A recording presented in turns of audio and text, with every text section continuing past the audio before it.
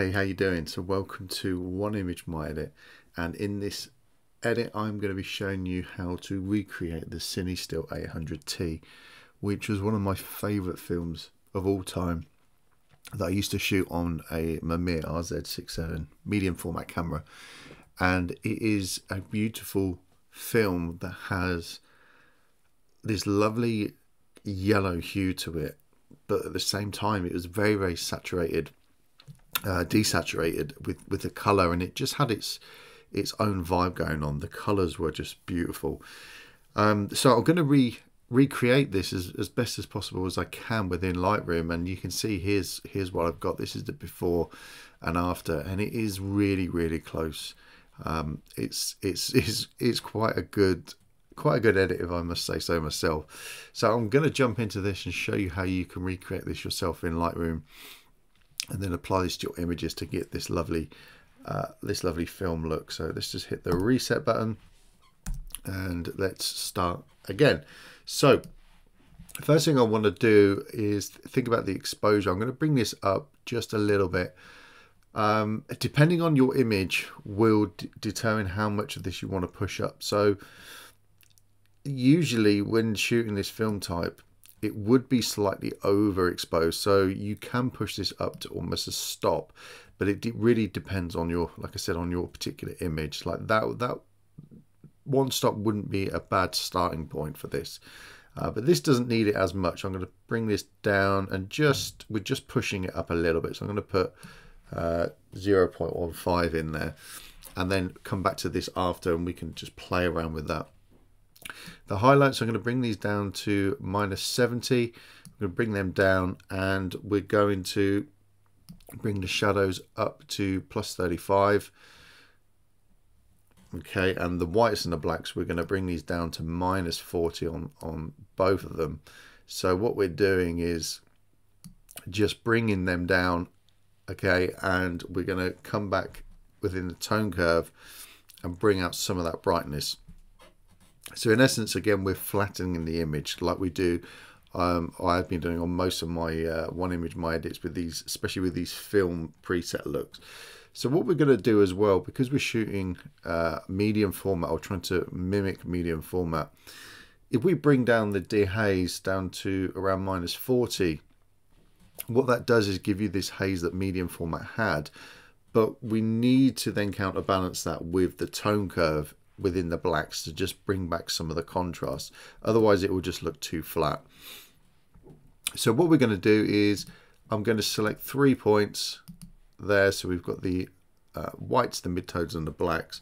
I'm just going to push these midtones up a little bit, and with these grays I'm going to bring them down to around here. That looks pretty good. And then these blacks, I'm going to bring these down and just push them in here. So you can see what I'm doing. I'm just adding a black into this. So this is what's going to give us our contrast back. And it's worth spending a little bit of time just really getting this to the exact point that you want, so the image looks good.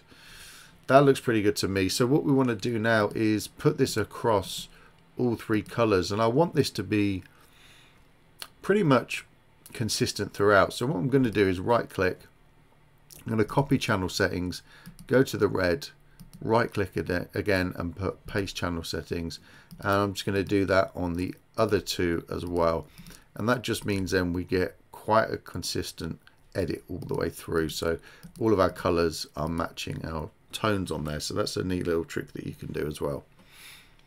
So let's come to the color grading then. Most of the magic works within these color grading and HSL panels.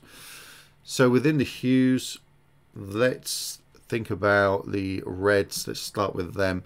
Let's bring these down to about -15, -16. We're going to bump a little bit of orange in there to about +2, +3. That looks pretty good. Yellow, we're going to boost that up to around 28, 30, because it did have a lot of yellow and a lot of green. So let's add some green in, maybe not as much, to around 21, 22. That looks quite good around here. You can see this green starting to appear now. I'm just going to take a little bit out of the blue to around -10, because we're going to add some more of that back in later. Purple, I'm going to push that up to around +14, +15, and the magenta I'm going to push that up to around +20. So these particular settings here just really mimic the hues of the actual film and what they basically look like once they were processed. And we need to do the same within the saturation. So the reds, we're going to bring that down to about -4, -5. I've played around with the red a little bit, and that seems to be the best area, the best number. The orange, we're going to bring that down, and the yellow to around -30 on both of them, just to really give us this matte effect. So 30, 31, that looks pretty good. The greens, we're going to bring them down a little bit more to around -46, 47.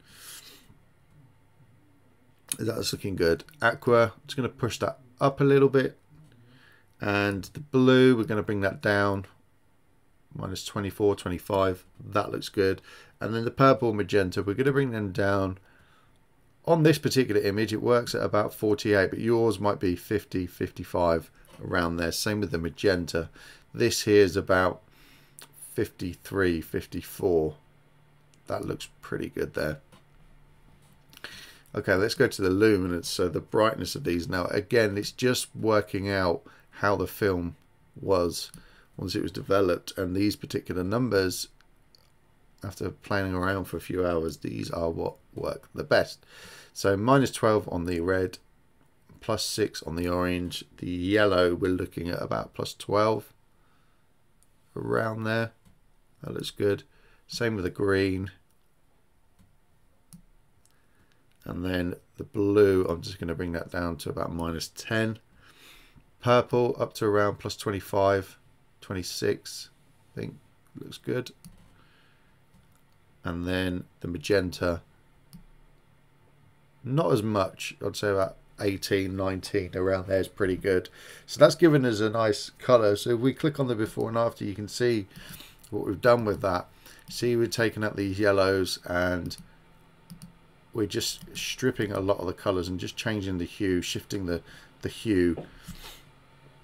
So let's go to the colors now with the color grading. So with this, you want to be adding within the shadows, you want to add a hue of around 65. That looks pretty good. And a saturation of about 10.